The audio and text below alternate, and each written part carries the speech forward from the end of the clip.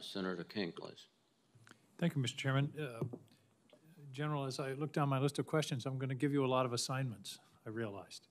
The first is on availability. You and I have talked about this. The range of availability for Air Force airplanes is in the 60s generally, perhaps some are below, maybe one or two are above. That's unacceptable. And these are expensive platforms. In the private sector, you would never have a $100 million item that's only available 60% of the time. I hope that you would do a study, order a study of availability and readiness and what the bottlenecks are. And is it parts? Is it maintainers?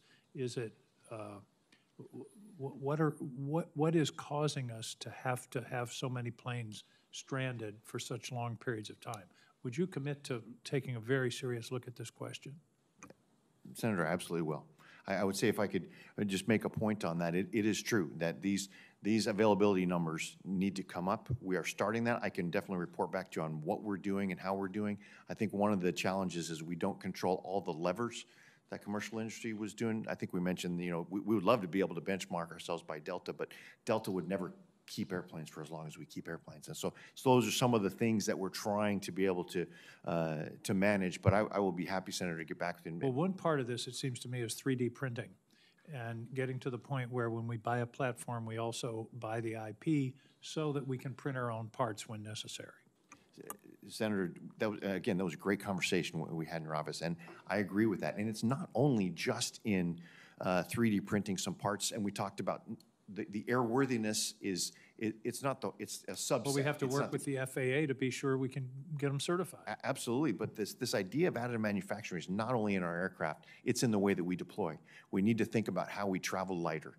And so those sort of things, the advent of additive manufacturing is not only just to increase the reliability of our weapon systems, but it's also to increase our lethality and performance in combat. Agreed. I want to associate my comments also with my co-chair of Strategic Forces, Senator Fisher, with regard to the Sentinel program, one of the largest projects ever undertaken by the United States government.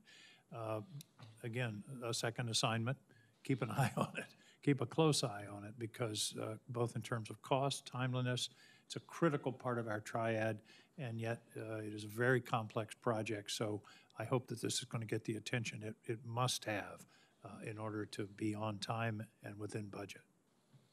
Senator, you have my commitment on that. Future conflict is going to involve an immense challenge of logistics, particularly if we're talking about the Pacific. And I hope that there's thought going on in the Air Force about what future conflict looks like. It's not going to be like it was 10, 20, or 50 years ago. It's going to be a very different conflict, and logistics, particularly fuel, is going to be a major challenge. Do you see that as part of the war planning for any future conflict? Senator, I do, and to your point, the future conflict is going to happen at such a speed and scale and pace that whoever gets choked up on logistics first, that could be the critical difference maker. Well, that was going to be my next point. The first thing that's going to go is GPS, and all of the electronic systems that we've come to depend upon. And we have all these very sophisticated platforms, but many of them depend upon things like GPS or alternatives. So I hope that there are, I've pushed the Navy on teaching people at Annapolis how to use a sextant. I don't know if you can do that in a jet aircraft, but there has to be some thought given to the fact that electronic warfare is going to be the first phase of any conflict. The first thing that's going to happen is we're going to be blinded. Senator, I think that's a realistic expectation. And as we look at, through our S&T portfolio, we look at things like alternate position navigation and timing.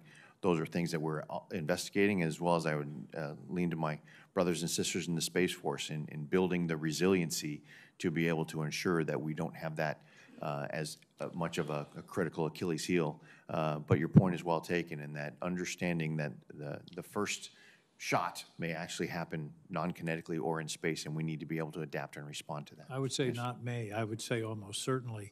And the final piece of it, of course, is communications and command and control. Again, command and control is going to be essential, and we have to, that's got to be, as we upgrade the triad, command and control, I view it as a quad, actually, that command and control is part of the triad. Senator, I agree with you, and I think that's why when we talk about the triad, we talk about the Air Force as 2/3 of the triad plus 3/4 of the NC3, understanding that all those four elements, you don't have effective strategic deterrence without those. Thank you. Thank you, General. Congratulations, and I look forward to hopefully a timely confirmation. Thank you, Mr. Thank you, Senator King. Senator Scott, please. Thank you, Chairman. General, thanks for being here. Congratulations on your unbelievable service.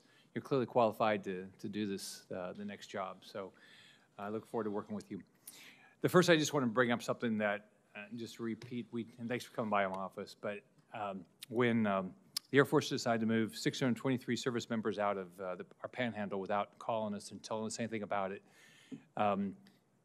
concerned me. I think probably any governor did what we did in Florida. Is we put a lot of effort when I was governor to make sure that we were BRAC safe. We put a lot of effort in making sure we were the place where people wanted to fulfill their mission and the military could do their mission. And so I just want to tell you, I was disappointed that the Secretary wouldn't call back and explain why he moved. There might be a lot of legitimate reasons for it, but not calling to tell us why. It didn't make any sense to me. First, a couple of questions. Next, Homestead. We talked about this a little bit. You know, it's I think the closest air base to Latin America, and it's a way to project power to Latin America. It's important to the community of Homestead Air Force Base. And when General Brown was testifying, he said that you know, he believes that quote, Homestead still has a mission and will still have a platform to operate from there. So can you talk about what you believe is going to happen with Homestead over the next 5 years? Well, Senator, as we look at our future modernization plans and how that plays out, I would say that is each individual installation, I cannot give you a firm answer as to what will or will not happen, but as we discussed in your office, we look to those who have missions to continue with those missions. And what I can, if I'm confirmed, what I can commit to is continued dialogue early on in that process. Thank you. Next, we talked about this Hurricane Idalia. The Air Force missed about 6 hours of a mission to provide data to the National Hurricane Center, which for a state that has, at least right now, it seems like we have a lot of hurricanes, doing that was a significant problem. So can you talk about what happened and what you'll do to make sure that you know, the National Hurricane Center gets the services they need? Yes, Senator, and again, I would like to say that, you know, hats off to the recovery effort that was there, and you know, I feel terrible about the damage that was caused by Idalia, but Florida has certainly proved to be resilient through hurricanes. With respect to the Hurricane Hunter mission, I will say that as usual during hurricane season, they are very, very closely associated and in conversation with NOAA, and they position themselves in a place where they see as the largest threat, if you will, of the hurricane. And so they were dispersed in places like St. Croix, where there was also a storm brewing. And as the situation changed, they did reprioritize and put more assets in backup. In that interim time, we still had the platform available. Unfortunately, there was a maintenance delay with that, and so that's why the potential gap. But by the time it became a Cat 2, we already had the forces from St. Croix redeployed and ready to support Idalia. And I would say I shouldn't get off the stage with just congratulating what those hurricane hunters do, much like the folks who do the MAFS firefighting. That's dangerous business, and they do it every summer. Yeah, I don't think I would want to be up there, so, what they do. Next, the Air Force activated the 350th Spectrum Warfare Wing at Eglin on June 25th, 2021, to support the consolidation and modernization of the Department of the Air Force Electromagnetic Spectrum Enterprise. Can you talk about the importance of this, and how do you see what the Air Force's role is going to be going forward with regard to this? Yeah, Senator, thank you. We've been talking here in bits and pieces here about electromagnetic warfare and spectrum and maintaining the spectrum. This is something that we're understanding it's evolving from something we used to think about as spectrum management, which was when you operate in different frequencies here. We're finding this is much more integrated into the way of war. And the idea of a spectrum warfare wing that understands not only how we operate within the spectrum, but what our vulnerabilities might be, what the adversary's vulnerabilities might be. And this spectrum warfare is really integrating with the other traditional parts of warfare and ensuring that we can have our air superiority, we can support our strike missions, all those by not just managing spectrum, but protecting our own vulnerabilities and exploiting those of our adversaries. And I think that's the exciting part. And I see this as an expanding mission, because it is going to be part and parcel to the future of warfare. And if we're going to try and prosecute that many targets at that amount of time, we have to be able to dominate spectrum. And I'm really excited about what the folks are doing down at the 350th. Thanks for your service, and congratulations on your nomination. Thank you, Senator. Thank you, Senator Scott. Senator Peters, please. Thank you, Mr. Chairman.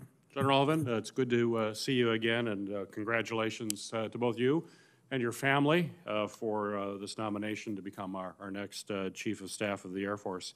I just want to first to just quickly acknowledge something that you and I discussed in my office earlier, and that is recent steps by the Air Force to install treatment systems in Michigan, which is a welcome and certainly the right direction to address the PFAS contamination we have in our states. Again, I'm pleased with the initial action that's being taken.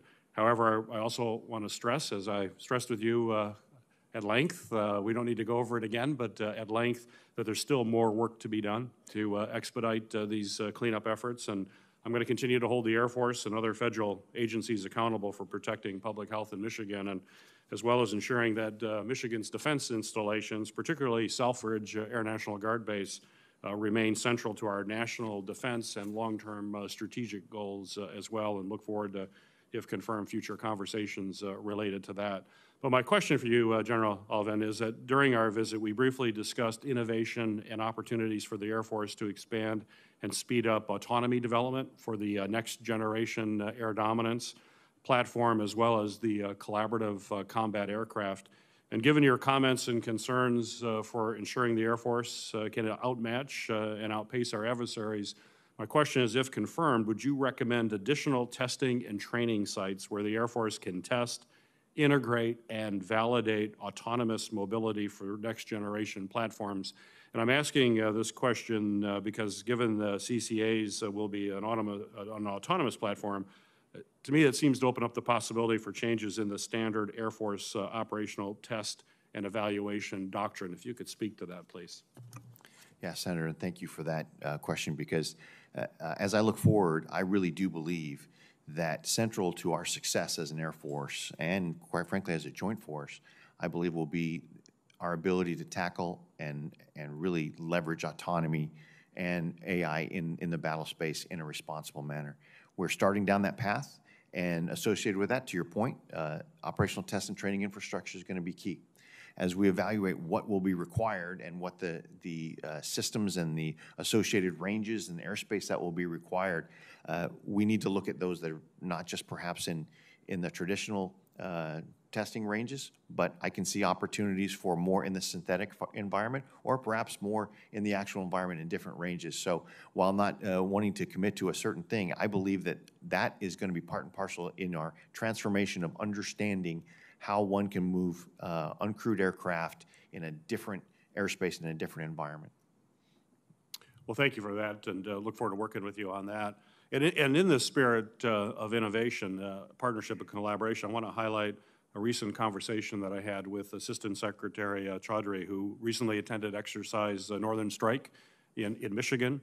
The Assistant Secretary seemed particularly impressed with the Michigan Guard's ability to host and lead it's a multinational, multi-component joint force training exercise using assets like the Selfridge Air National Guard Base, as well as Camp Grayling, and basically the vast physical space and spectrum that's available in northern Michigan. So my question for you, sir, is if confirmed, how would you resource and budget for joint force exercises like Northern Strike that can provide invaluable opportunities for airmen to train with not only the joint force, but with our foreign partners as well? Well, Senator, first I would say that I'd like to add my congratulations for how successful Northern Strike continues to be, because this isn't the first year. Obviously, it's been very successful over the years, continues to grow. And as we continue to look at different ways of supporting the joint warfighting concept, I can see these particular exercises being particularly useful. I also want to congratulate the Air National Guard for how they sort of host all of this and bring it all together from a joint perspective, which shows that, again, we are a total force, Air Force and a total force joint force. If confirmed, I will continue to advocate for these types of exercises that can advance on our joint warfighting concept. The Joint Staff J7 also is one of those elements that has looks over their joint training exercise program. So if confirmed as a member of the Joint Chiefs, I will also look to work with them to ensure that our joint training exercise program leverages all of the capabilities and all of the competencies for things like Northern Strike to be integrated into our exercising and training going forward. Great. Well, thank you, General. Thank you, Mr. Chairman. Thank you, Senator Peters. Senator Schmidt, please. Thank you, Mr. Chairman. Thank you for being here, General, and thank you for your service to our country. I want to start by just noting I have serious concerns about our military remaining neutral in the political sphere. If confirmed, you have a duty not only to protect the country, but also to protect the reputation of the military by your words and actions, of course. Previous actions and comments by some in our military command have thrust our military into political issues that are both distracting and inappropriate. As we get increasingly concerning reporting about China's military growth and ambitions, I fear that the People's Republic of China poses a threat to our country like none other we've had in our history, both militarily, economically, in their designs. A potential conflict with China would necessarily rely heavily on the Air Force, and our preparedness for such a scenario is my chief concern. I look forward to hearing your thoughts on that. General Allvin, your nomination comes at a time when the threat posed by Communist China has reached critical levels. It also comes at a time when the Air Force is at a crossroads for decommissioning old platforms while also investing in future platforms like the B-21, which is critical in deterring PRC aggression. I look forward to hearing more about the direction you envision for the Air Force and how those decisions we're making today will strengthen deterrence in the Indo-Pacific. The first thing I want to touch on is during the August recess, had a chance to get to Whiteman, which we're very proud of, in Missouri, of course. And we look forward to those B-21s making their way there. But there's also the 442nd Fighter Wing is there. And I know this is not a new issue, but I do want to hear from you. There's a lot of trained people there that have worked on the A-10 over the years. When do you think the Air Force will finalize some of the transition plans for the A-10, like at the 442nd? Where do you see this moving? Because obviously, once you lose kind of a trained workforce, it's very hard to bring that back. And I know that follow-on mission is really important. What are your thoughts on that? Well, thank you for that, Senator. And of course, Whiteman it's a crown jewel. And I think the people around Whiteman have gotten used to seeing interesting-looking platforms flying around and being impressed by them, and so I'm sure the B-21 will not disappoint. To your point about the 442nd, Senator, I think it has the distinction of really serving well with the A-10, and we know that is a platform that does not necessarily find its place in the future with the fight with China. As we look towards working with the Reserve Command and how we can leverage not only perhaps an association on the B-21, but for future missions. In any of these, the first thing that we want to do is see if there is an appropriate flying mission. If there's not an appropriate flying mission, we at least want a continuing mission. So as we go forward, I believe the A-10 divestment in Whiteman isn't until later in the FIDEP, but we will, I commit to you, if I'm confirmed, we will be in dialogue about opportunities and the pathway that we're approaching, looking at the total force laydown as we're looking at a force design, which is potentially going to have a larger overall Air Force footprint, but how we can ensure that total force, to your point, Senator, that the great skills and capabilities that are resident in those maintainers and flyers are not lost as we have this very critical time in the fight with China. Well, and as you know, in just talking with them, the longer, and I'm preaching to the choir here, but I think it's important to note, the longer that goes on, people make decisions in the reserve of where they go, and so I think it's important, obviously, to kind of move that along just for some certainty. But as I do want to, I have to ask you, I touched on this during my opening remarks. I have, which is not news here today, but serious concerns about injecting politics into our military. I think it's incredibly divisive. There's no place in it, and I'm not espoused, and I don't want one particular ideology to take hold. I just feel like the military is there to be a lethal fighting force that needs to be prepared. And so some of the things we've seen over the last couple years are concerning. And the Air Force in particular, some of the top brass have waded into this headlong. General Allvin, you are not a signatory to this, but I do want to ask you, last year,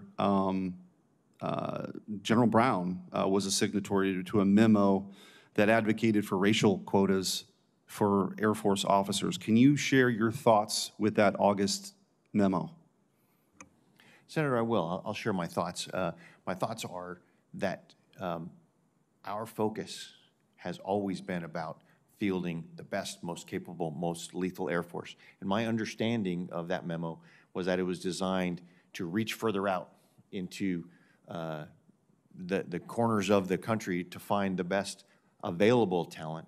But we are a meritocracy, and we are one that's focused on lethality and readiness. And to the point you made earlier in your statement, Senator, which couldn't be more correct, is that we have a growing threat, and we have to focus and we have to maintain our readiness and our focus on a sense of urgency on being able to meet that. And so it is and will be, if confirmed, my continued focus is ensuring the readiness and the lethality of this force to meet the threat and making sure our airmen stay focused on that as well. Thank you, and I share your desire to reach out to as many people as possible, and I haven't heard anything from your testimony that you'd be advocating for racial quotas. Again, I think this is a poison writ large, but certainly in our military, so I appreciate your answer.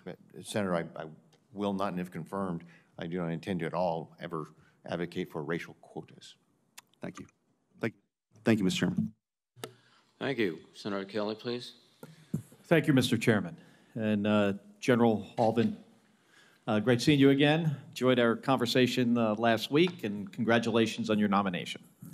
Thrilled that in July, the Air Force announced that Davis-Monthan has been selected as the preferred location for the Air Force Special Operations Power Projection Wing. And this is a critical step in the Air Force basing process and represents a formal decision by the Secretary to advance the transition plan on this. And this important decision allows the Air Force to modernize to meet the pacing threat from China while still retaining critical capabilities and the flexibility that's necessary to engage any threat, anywhere, anytime. And there are a series of other actions, including fleet modernization and new assets coming to Davis-Monthan as part of this transition. So, General, do I have your commitment to closely monitor this transition and the activities around it at DM to ensure that in each step in the process that it occurs in a timely manner without delay? Senator, you absolutely have my commitment on that. Thank you. And if you do wind up encountering any delays or identify any need for additional resources, I ask that you come to me and this committee right away. So do I have your commitment to stay in close communication with me and with the rest of the Arizona delegation in particular on the status of these activities? Senator, you do. Thank you. Thank you, General. And General, an area that I am very interested in and that's very important to our national defense is electronic warfare.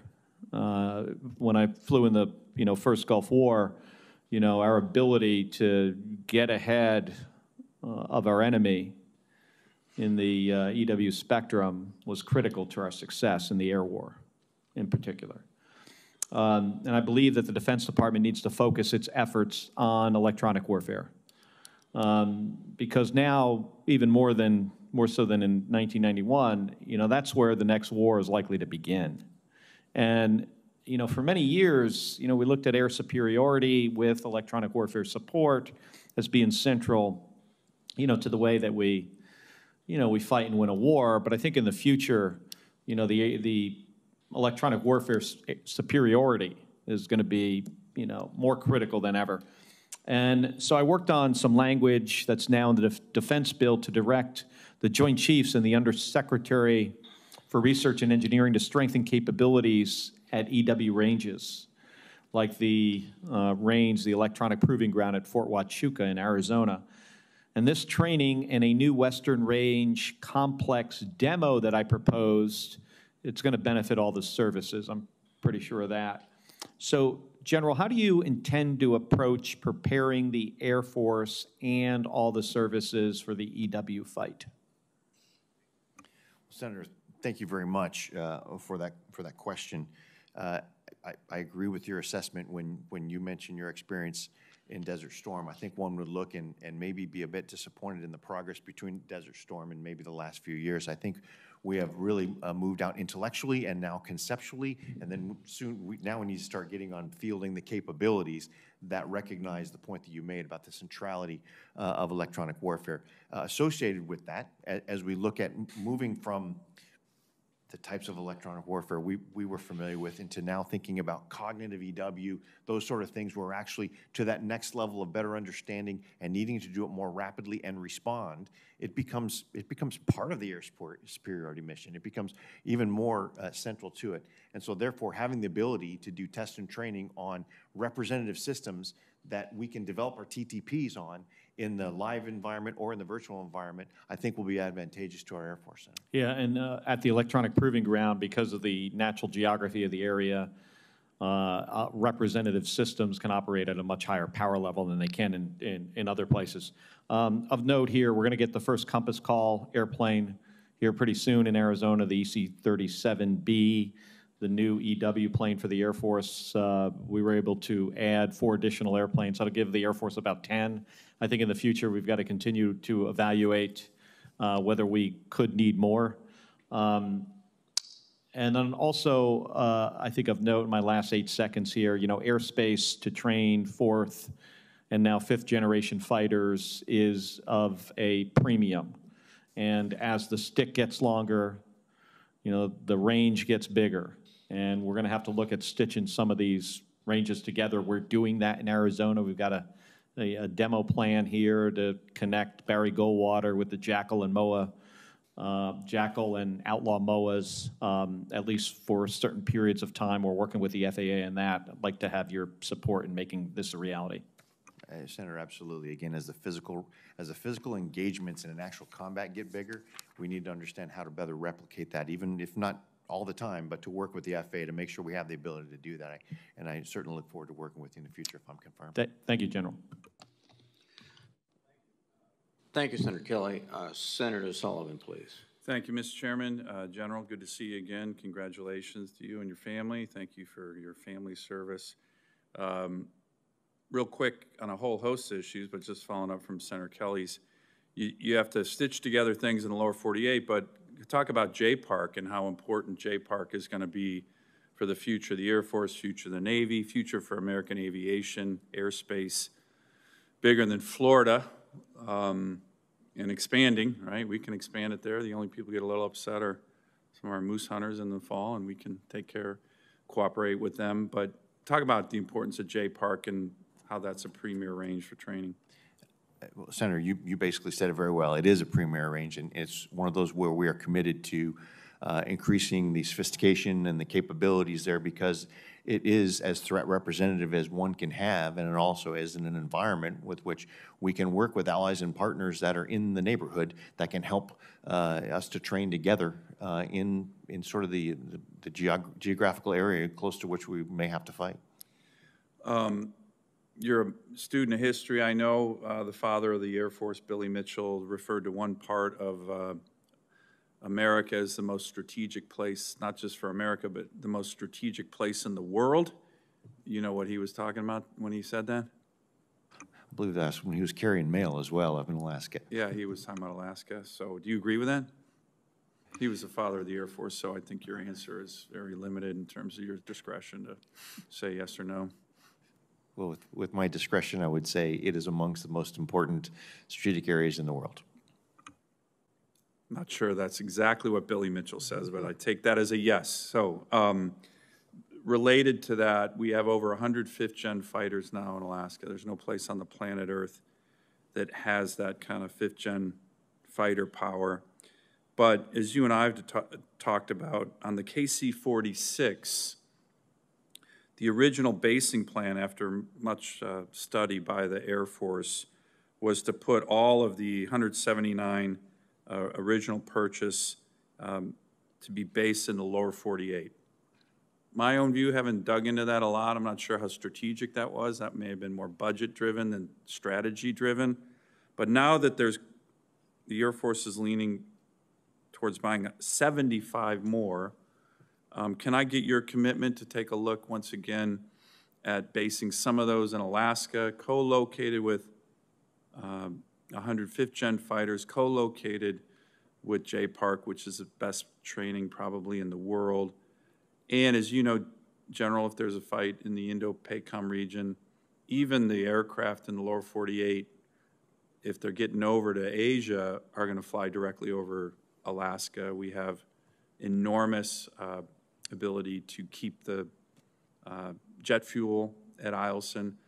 Can I get your commitment to look hard at that issue? I know we're looking at the KC-135s, but the KC-46s is strategically makes a lot of sense. I just don't understand everything in the lower 48. It doesn't make sense to me.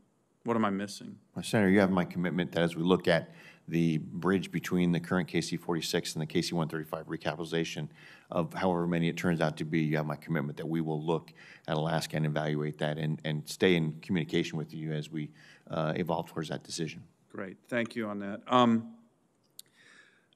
There hasn't been a lot of discussion on recruiting. The Air Force is going to miss 10,000 airmen. You know, I think the Army's almost double that. We have an all-volunteer force. If that continues, I mean, we're gonna really be putting at risk our all-volunteer force. One of the things that I've focused on is military recruiting access to high schools. There was an article recently in the Military Times that says, well, pretty much everybody has it, but that wasn't that accurate because a lot of high schools do the bare minimum and say, okay, recruiter, you get your one time on campus, one a year. Tell me, what are we doing on recruiting? Is there a problem accessing high schools? Shouldn't be. But what do we need to kind of get around this 10,000 person gap? It's a huge issue. Senator, it is. It is a big issue. I will tell you that it's one we are laser focused on. What I can give you is the progress between last year and this year, and then I'll offer a couple thoughts very quickly. The total force, the National Guard this year is looking to be 30% more recruiting this year than last year. The reserves 20% more than this year than last year. You mean better? More recruits this year than last year. The challenge is when you always recruit to end strength is that if you're 4,000 short one year, then you got 8,000 the next year, and then you got 12,000. So the idea of looking what you recruit against. So I look at how many they recruited last year and how many they recruited this year. And we got 2 weeks left in the year, and it looks like the Air National Guard will increase by 30% this year, what they did last year, and the reserves by 20%. The Air Force had to dig deep into our bench, that delayed entry program. We are refilling that bench. What it looked like we were going to be in February or March was going to be 6,000 short in the active duty. Now it looks like we're going to be closer to 2,900. All that to say, we are starting to look at these programs where we are reevaluating our policies without sacrificing standards. We are looking at some of the more incentives that we're enabling more folks to come in here. But to your point, Senator, specifically about outreach, we need to be more active about getting into the high schools consistently. I think hopefully we're at the end of the real post-COVID not being able to get into schools. That 2 or 3 year period is, I think we're done with that, to be able to think about that as a cause. So our getting back into those high schools and fundamentally meeting these prospective airmen where they are and reaching out to them digitally, I think, and we are looking at increasing the number of recruiters to be able to do that. And if I'm confirmed, it will remain, I've been head of a task force to help move some of these forward, and it will remain a focus of mine if I'm confirmed. Great, thank you. And Mr. Chairman, I know there's been discussion on this. I just want to make one comment. Nobody's working as hard, I mean, as you and I and others on this issue of getting our flag officers confirmed, trying to find compromise. I do think there is certainly a role with the majority leader to start bringing some of the members of the Joint Chiefs to the floor for votes. That's what we've done for many years, and to deny that that's a part of the responsibility. We've been confirming all kinds of lower ranking people. I think the majority leader needs to get involved in this as well, but I'm going to continue to work with you, Mr. Chairman, on this issue. I know it's very important to our flag officers, and I care deeply about it, but there's a role for everybody. Thank you. Thank you, Senator Sullivan. Senator Blumenthal, please. Thanks, Mr. Chairman. Thank you for being here, General. Thanks for your candor in our meeting the other day. And today as well. I want to congratulate you and thank you and your family, Gina, and your 3 children. I know you can't do what you do without their support, and they serve as well as you. You and I talked the other day about training Ukrainian pilots. I know you've talked a little bit today about the F-16s and how important they are to the Ukrainians' fight against Russia's murderous aggression and atrocities, war crimes there. And I have visited Ukraine 4 times in the last 18 months. I've advocated that we provide F-16s probably for the past year. You and I discussed a little bit the length of time required for training, the need to learn English, at least enough English to be able to be trained.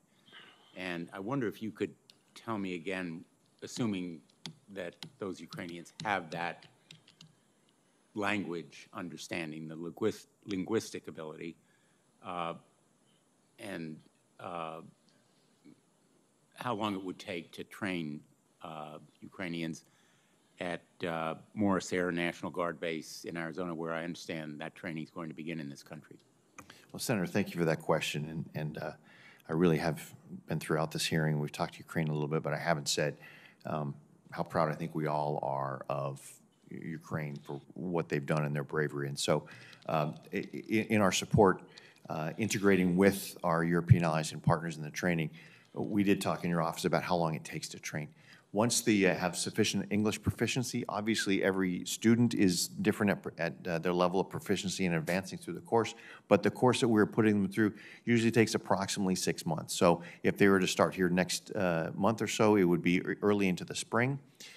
Following that, though, that's just your basic F-16 training. There are some specificities about the actual platforms that are being donated from the Danes and the Dutch and others that have specific peculiarities to them. So there'll be some small follow-on. But with respect to just learning the F-16 and then the follow-on, I would imagine that's somewhere between 6 and 9 months. I realize that different weapons platforms require different amounts of training. I had the privilege of visiting our base in Germany, just outside Munich, Gottenwehr. And I think I observed to you that the training on Bradley and Stryker vehicles there is taking significantly less time than was projected and normally would be required. And in fact, I will just add, I'm very proud not only of the Ukrainians and our support for Ukraine, but also of our own military men and women who are providing support now for the Ukrainians in training. They are all in, and their dedication is really impressive. So I'm wondering whether those time periods can be compressed. Senator, I can assure you that if the folks in Tucson see the advancement, they will not hold them back. They will be proficiency advanced, and they will train them to the level of their competency. And if that takes less time, then all the better. But they will just ensure that they're trained to a certain standard of competency. I want to ask you briefly in the time that I have left, we also discussed the importance of unmanned aircraft, the next generation air dominance family of systems, and the role that AI, artificial intelligence, can play. Is that an area of investment where you think we should concentrate? Thank you for that, Senator, because I think that this is one of the areas where I think we need to perhaps move the fastest. I believe that the side that understands how to leverage autonomy and do it in an ethical way to where the policymakers feel comfortable putting that type of a capability into combat, I think is going to be key. And so as we're looking at the collaborative combat aircraft, we're focusing on not only just the platform, but separately, we are evaluating the autonomy to understand the left and right limits of what can be done, so we can be discussing what should be done earlier on. And then the third thing that we're doing is also this experimental operations unit. So we understand what the platform can do.